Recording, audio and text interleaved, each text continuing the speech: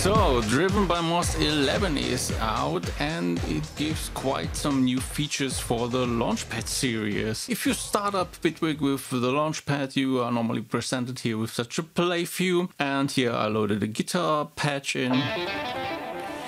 Yeah, what you like to do with such a patch is normally you also want to modulate it and you want to use pitch bend, but this controller doesn't have such features. But now in this version you can press that greenish button here and then everything moves up one row, and here you have some additional elements. First one is now sustain.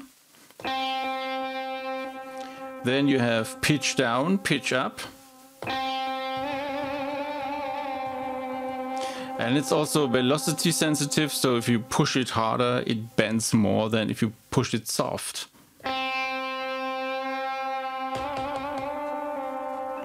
And you also have a modulation wheel here, which is presented with 5 pads. So the left one is 0, this is maximum. And you can really nicely slide here also. So use it really like a modulation wheel on these newer Launchpad models. Let's try that.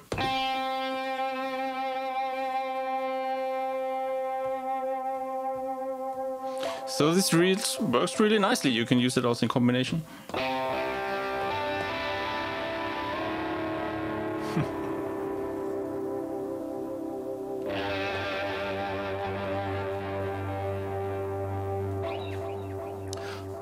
So pretty handy feature. And the second thing many people ask about for years is now, can we have chords? And I'm not such a big fan of that because you can already play chords here, but whatever, people liked it. And so I looked into chords, and this is the second new button you can push here. So if you go here, you enter chords mode, and here you see your normal scale you have currently selected. So the buttons for transposition and for choosing the chord settings are the same here in this mode like in a play mode. You can select your different scales and you have different chords on these different rows. So each row contains different chord type, while the first one are the normal triads, the second ones are power chords. So since I have selected now this guitar patch, let's start with that. So where power chord is just a perfect fifth and added another octave.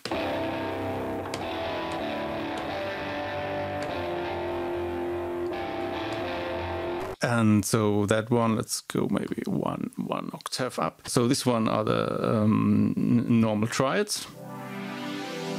That one is a suspended second. You also see that presented here on the scale notes. Then a suspended fourth. An added sixth. And major 7.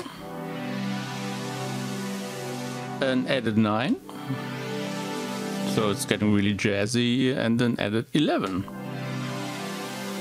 And yeah, as said in the beginning, I'm not such a fan of that, but it's, yeah, I have to admit, it gives you some nice ideas, for example, like this.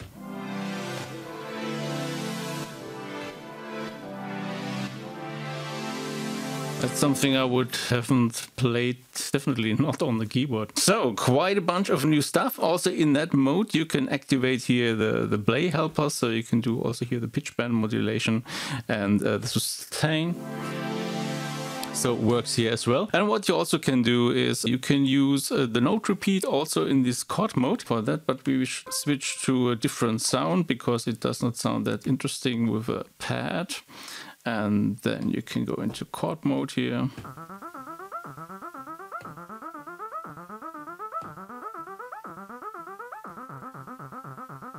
And can use that as well in that mode. So quite a bunch of stuff to experiment with and dig it and make some funky music.